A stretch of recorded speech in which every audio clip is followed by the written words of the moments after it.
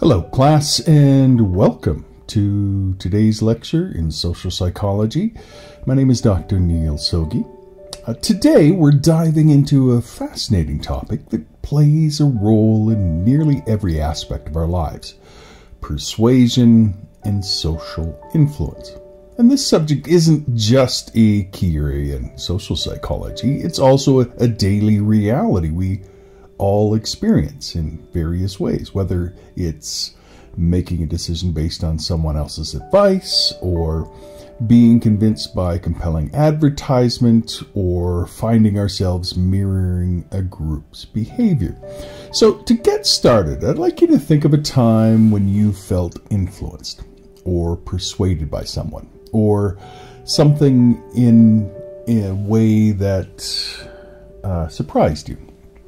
Maybe it was a friend convincing you to try something new, or a salesperson convincing you to buy something that you didn't plan on buying, or even a group situation when you changed your opinion just to match others. What was that experience like? How did you feel about that experience? Were you happy with that choice? I want you to just take a moment and think about that to get us warmed up for today's lecture. Now that we've begun thinking a little bit about our own experiences with persuasion and influence, let's take a look at what we're going to be covering today. As always, I want to start with a little story about an important someone in social psychology, and then we'll move on to the mechanisms of persuasion and influence. We'll basically look at how are you persuaded, and how does persuasion work? What are the tactics? What are the strategies that commonly used to influence people? We'll look at people like Robert Cialdini's principle of persuasion, such as reciprocity and scarcity. We'll dive into just a reminder of what we did last week with the elaboration likelihood model, as that really does a good job in helping us explain the difference between central and peripheral roots of persuasion, as you hopefully remember. We'll then dive into some individual and situational factors in persuasion, things like personality and self-esteem and your mood and the group dynamics and how all of that plays out, and we'll look at some famous studies on that, and then we'll look at long-term effects of social influence, and consider kind of the broader implications of persuasion and social influence on behavior and attitudes and just in society as a whole. Now, while some influence is temporary, other forms create very lasting changes in attitudes and actions, and we'll discuss concepts like groupthink and cognitive dissonance and social impact theory, which help explain why and how influence can lead to profound and enduring change, sometimes for better and sometimes, as history has shown, for worse. But I want to kind of start off today by acknowledging a pioneer in the field of persuasion and social influence, a fellow by the name of Karl Hovland.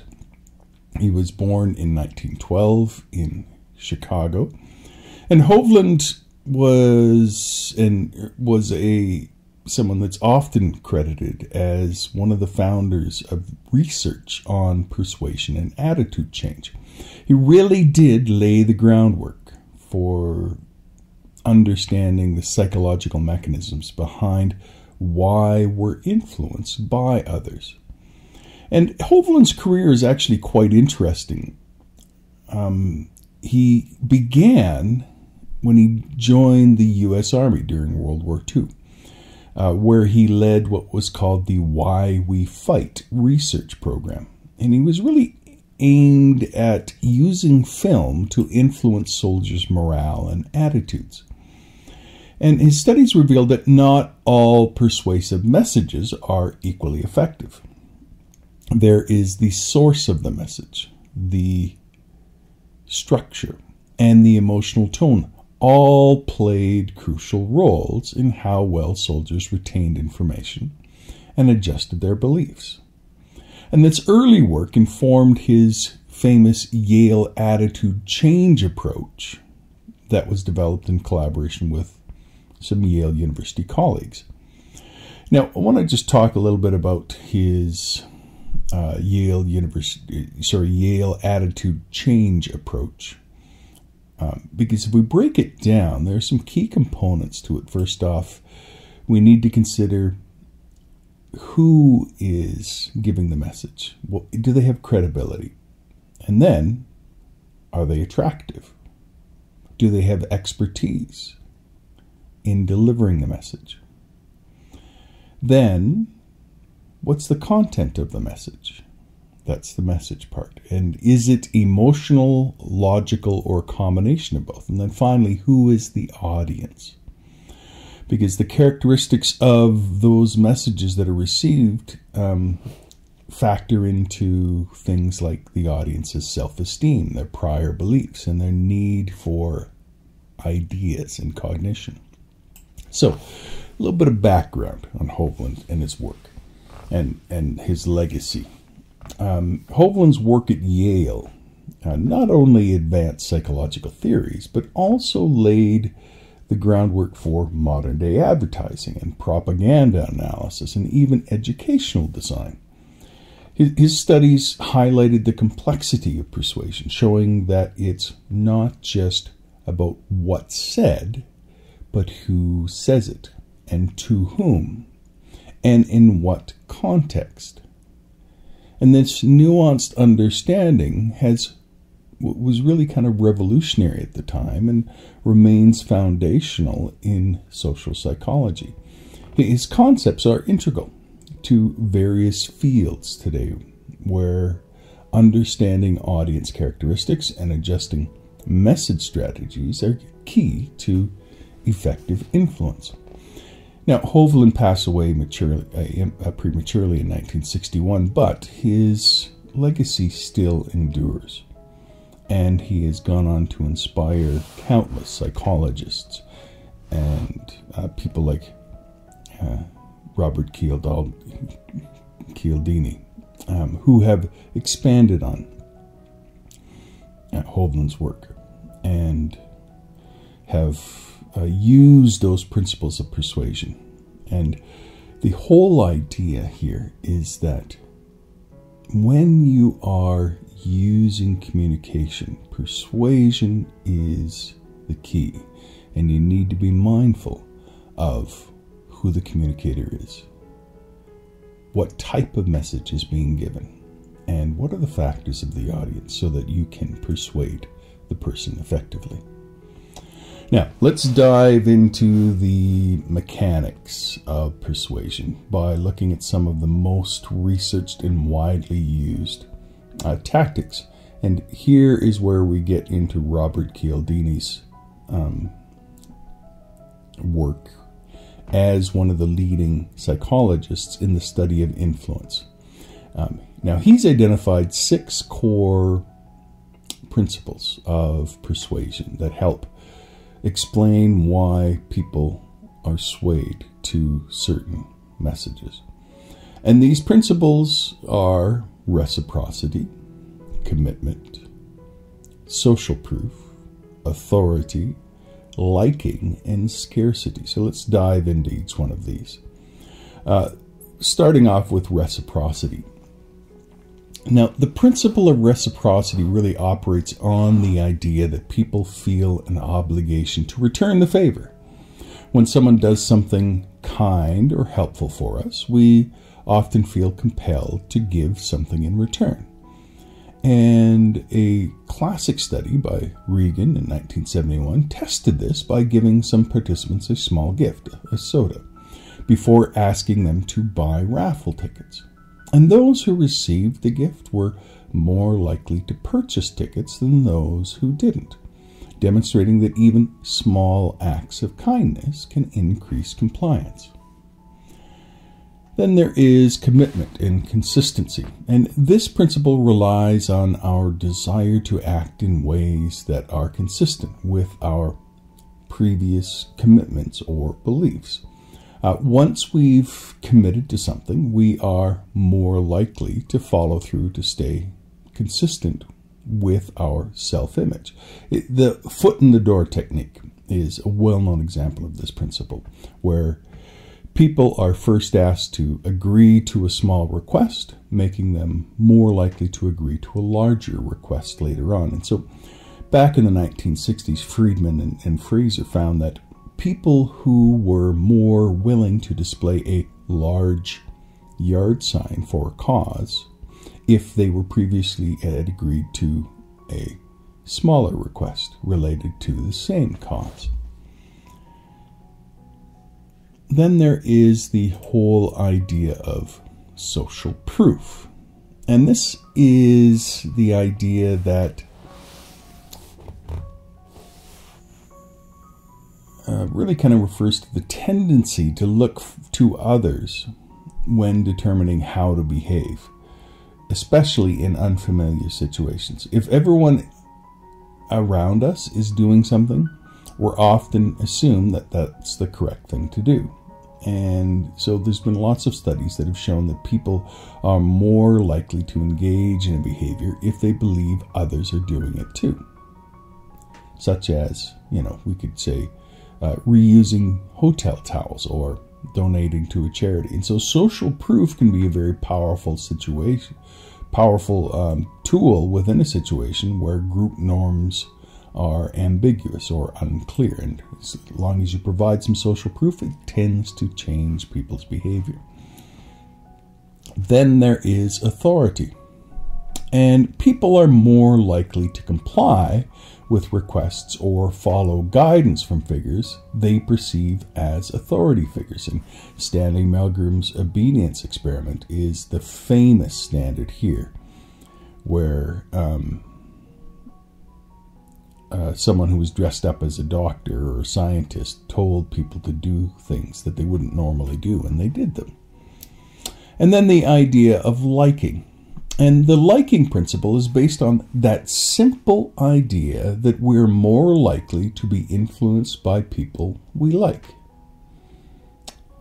Different researchers have found that factors like being similar to the other person, or receiving compliments from the other person, or the physical attractiveness of the other person, all increase our tendency to be persuaded by someone. And then finally, scarcity. And scarcity operates on the idea that people place a higher value on things that are less available. When we believe something is in short supply, we feel a greater urgency to act before it's too late.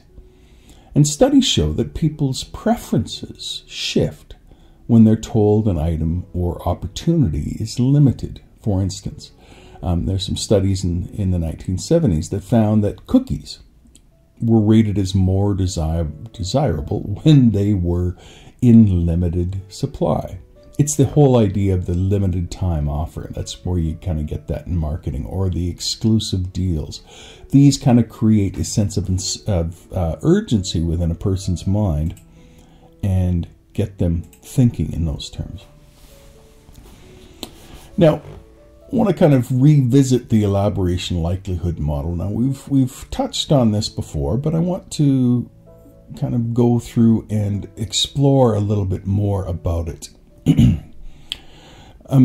There is two routes to persuasion. There's the central route to persuasion, which involves the thoughtful consideration of the arguments and information presented in the message. And when people are motivated and able to process information carefully, they tend to evaluate the quality and relevance of the arguments.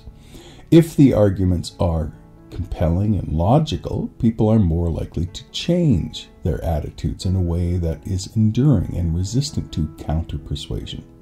So, for example, if someone is interested in purchasing a new computer, they may carefully research and evaluate different brands based upon technical specs and price and reviews. And if the message is relevant and the argument strong, the persuasion achieved through this route tends to be lasting. It's like everybody should buy a Lexus or a Toyota. Not everybody does, because there's another route, and that route is the persuasion route, the peripheral route. And the peripheral route, on the other hand, occurs when individuals are either not motivated or not able to engage in deep processing of the message.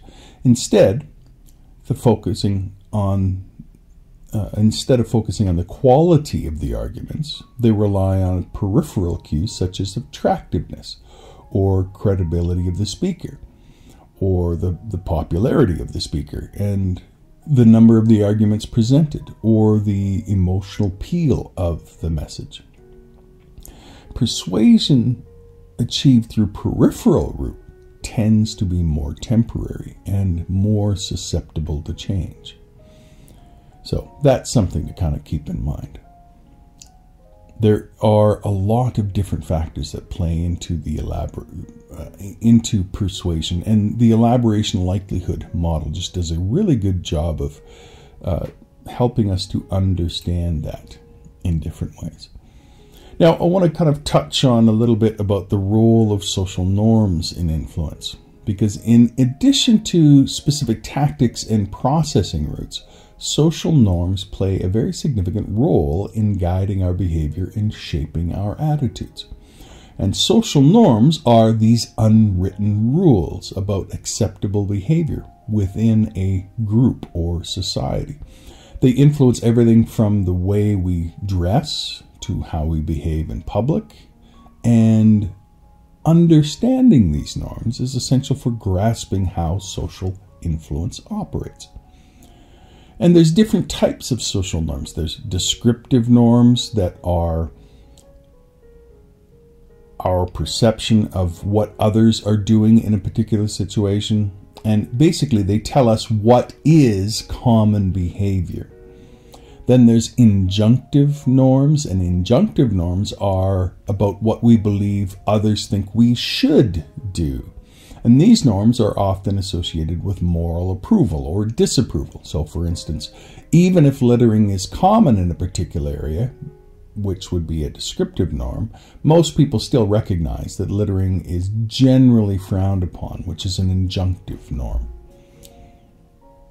And there is some well-known studies on social norms and things like energy conservation. One of those was from Nolan in 2008 that demonstrated how powerful descriptive norms can be in changing a person's behavior. And in this study, homeowners were informed about their neighbors' energy usage and how that reduced their own energy consumption more than those who received only general tips on saving energy. And this shows that when people perceive a behavior as the norm among their peers, they are more likely to adopt it themselves. And this, of course, has some significant meanings when you're looking at persuading people in marketing or in public campaigns or in political or environmental campaigns. Then there's the whole idea of conformity. Conformity is something that really kind of builds on the whole idea of social norms, but conformity really refers to the tendency of individuals to align their behaviors and beliefs and behaviors with those of a particular group. And conformity helps maintain social harmony and can be beneficial in creating a sense of cohesion, but it can also lead to pressure that overrides personal judgments and beliefs. And the psychologist Solomon Asch conducted some foundational research in the 1950s about that we've already talked about, but we'll continue to talk about them again. Now, the whole idea behind this is that if you believe that everybody else is making a certain decision and they're part of your group, you will have a tendency to make that same decision as well. In fact, even though you might know it's wrong, about 75% of the time you would rather conform to what the group says than pick what you know is correct. So that just goes to show how powerful group conformity is. And there's a lot that goes into the idea of conformity. There's the issue of group size. Conformity tends to increase with the group size, but only up to a point. So once there's about 5 members, you don't really need any more to improve group conformity. There's also unanimity. When the group is unanimous on an opinion, conformity rates are higher. There's also culture. Different cultures have a little bit of a different view on conformity. Collectivist cultures will tend to prioritize group harmony and cohesion, and so they often exhibit higher rates of conformity than do individualistic cultures. So there is a little bit of variability in conformity, but the idea is that if you want to influence someone with conformity, you show that this is a popular choice and that people are liking it and they're sharing it. That's part of the reason why social media often amplifies conformity by showcasing the liked or shared content created. And this creates the perception of a widespread approval of that topic. And then, of course, we come to Solomon Asch's study on, Stanley Milgram's study on obedience to authority. Because conformity explains how social pressure can influence our behavior, but obedience to authority explores how we respond when instructions come from a recognized authority figure. And this type of influence can be very, very powerful, sometimes leading individuals to act against their own moral judgments. And Stanley Milgram's obedience experiment in the 1960s provided a foundational understanding of how authority figures can drive people to take actions they might otherwise avoid. And the whole idea between Milgram's experiment was he wanted to see how far people would go in obeying an authority figure, even if it involved inflicting harm on other people. And so participants were told that they were part of a study on learning, where they were instructed by an authority figure, the experimenter, who was dressed in a lab coat to look authoritative, to administer increasingly severe electric shocks on the learner, who was actually a confederate of the experimenter, whenever the learner answered a question incorrectly. Now, although no real shocks were delivered, participants believed they were real and that the learner was in genuine pain. And shockingly, 65% of participants continued to administer shocks up to the maximum voltage, despite the learner's, although staged, pleas for mercy. And many participants, while they expressed discomfort and hesitated, they ultimately followed the experimenter's instructions.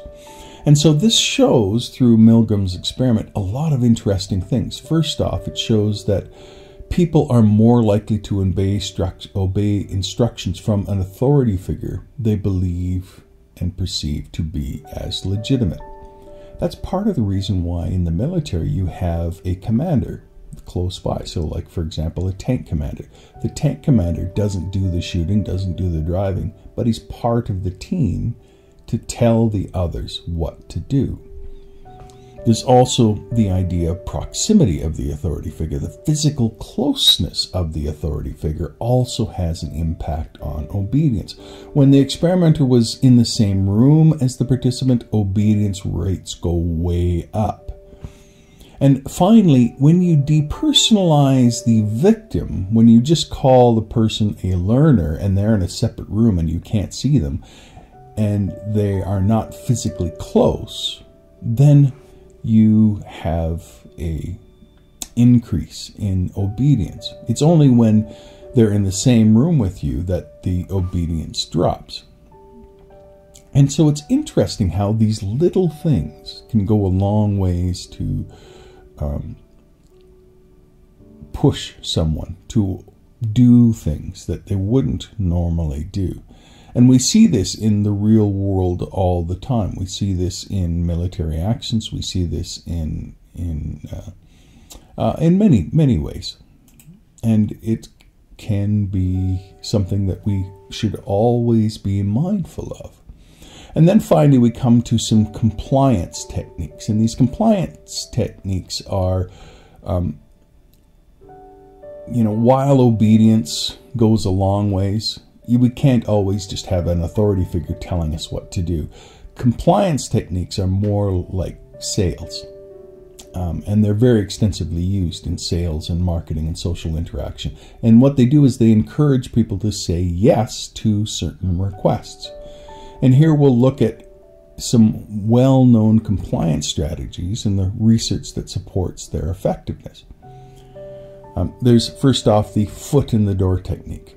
And this technique involves getting someone to agree to a small request first, which increases the likelihood that they'll agree to a larger related request later on. If you recall, I mentioned some studies in the 1960s by Friedman and Fraser that demonstrated this technique by asking homeowners to put a small sign in their window in support of safe driving. And later, those who had agreed to the small request were more likely to agree to display a much larger sign on their lawn.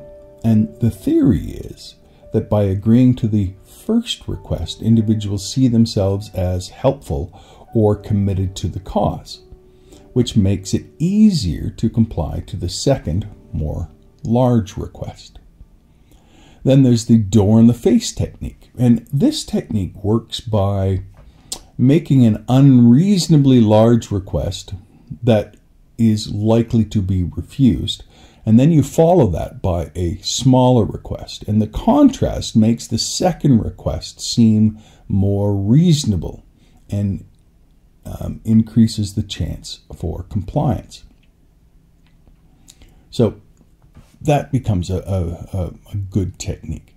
Then there's the lowball technique. And the lowball technique involves initially offering an attractive deal to get someone to commit, then revealing some hidden costs or changing the terms.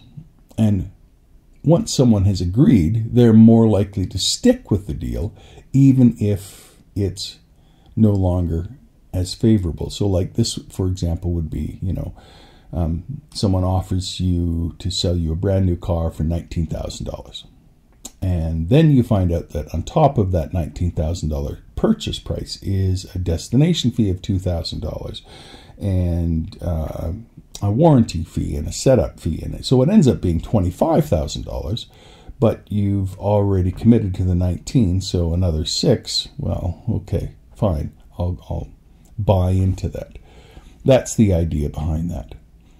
And then there's the that's not all technique. And this technique involves presenting an initial offer, then enhancing that offer by adding something extra before the person makes a decision.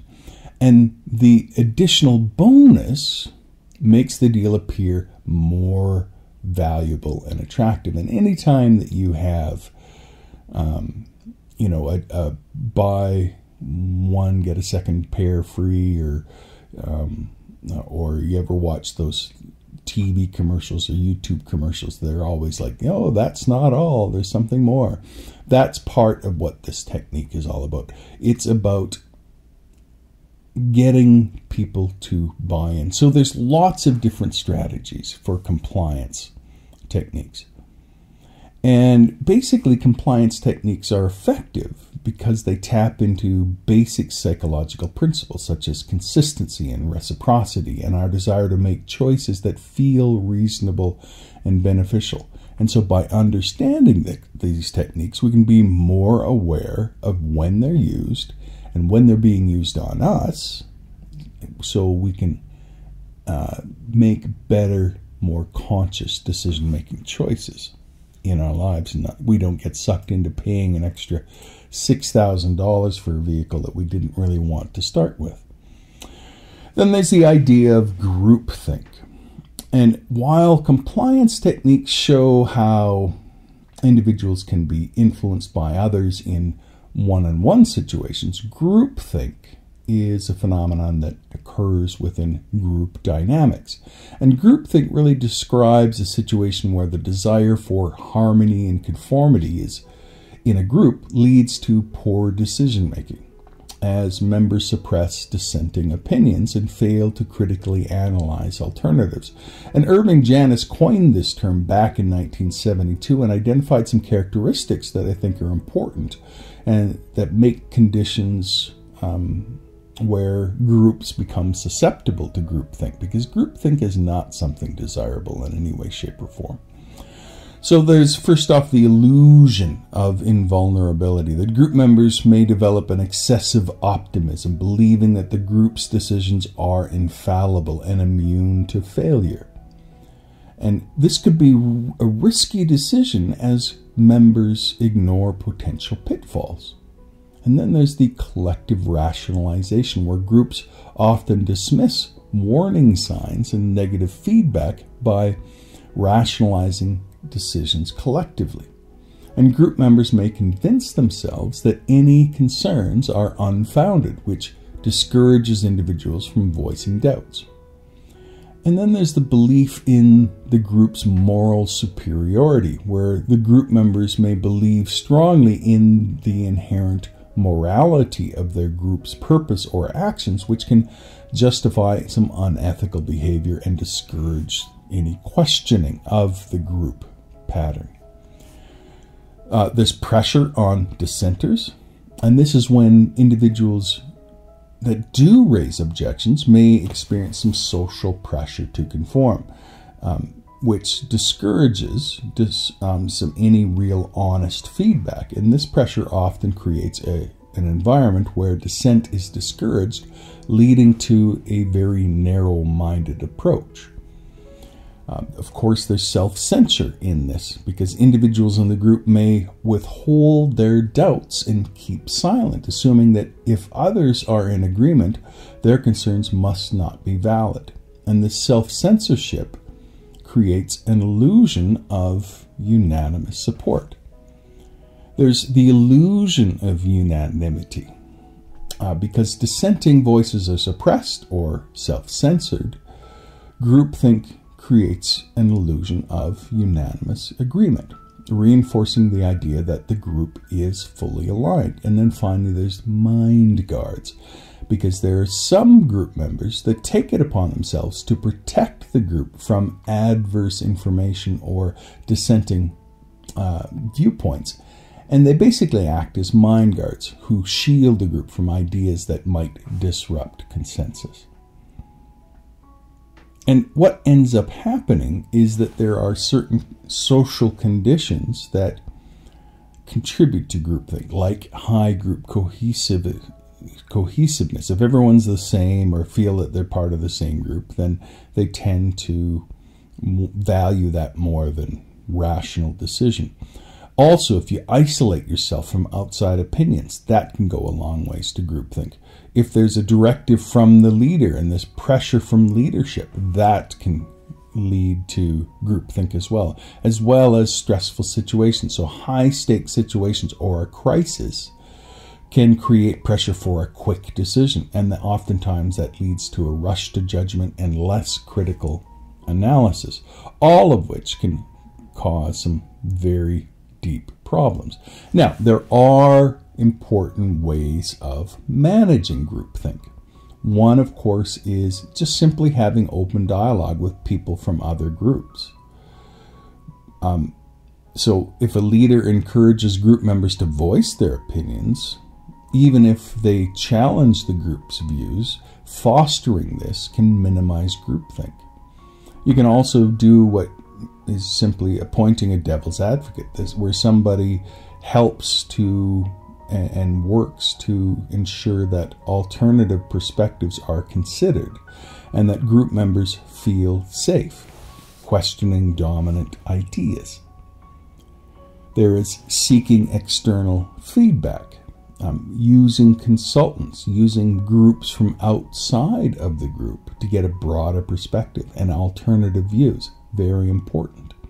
And finally, using structured decision-making processes. When you implement systematic processes like listing the pros and the cons, or using anonymous feedback, that helps to create a balanced view, and that too reduces groupthink, because group pressure is extremely powerful. Then there is social impact theory.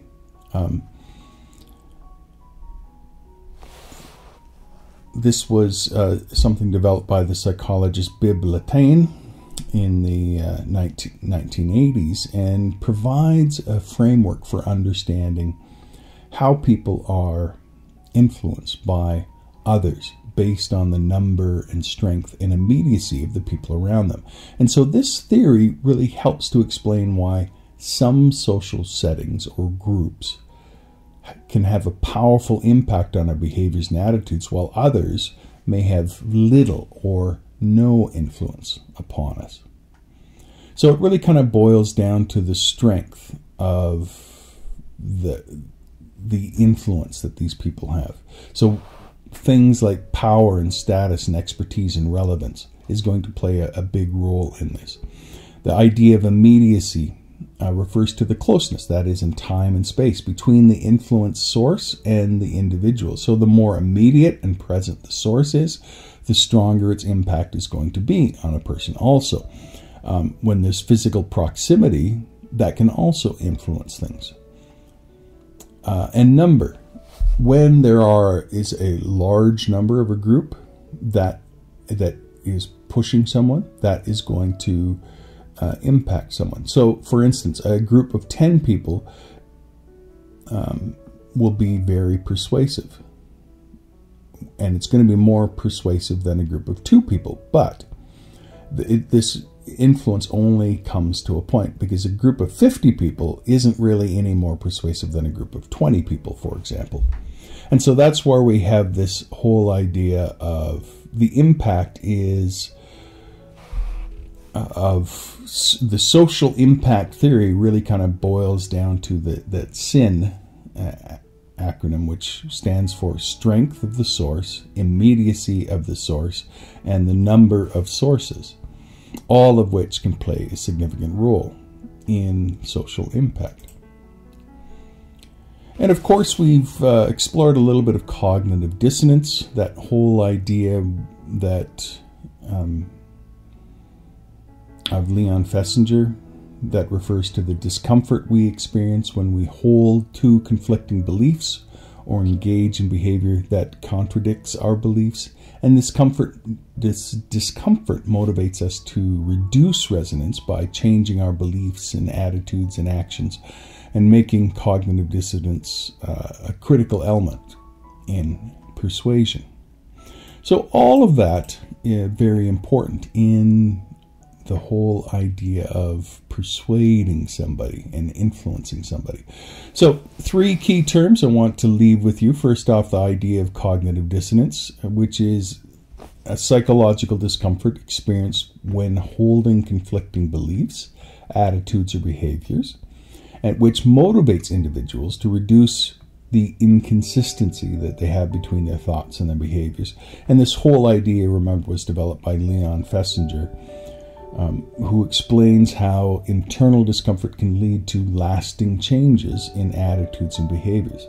Then there's the idea of social proof, which is a type of influence where Individuals conform to what they perceive as the common behavior of the group. So social proof is effective because people often assume that it's others. If others are doing something, it must be the correct action. And then finally, groupthink. And groupthink is that phenomenon in which the desire for group cohesion leads to poor decision-making. As group members suppress dissenting opinions and fail to critically evaluate alternatives. And so Irving Janis outlined this concept and identified its symptoms, such as self-censorship, illusion of unanimity, and the pressure on dissenters. So we'll leave that for today. Thank you very much for this lecture on persuasion. Thank you for engaging in it, and I hope you have a wonderful rest of your week, and I'll see you next week. You take care. Bye-bye.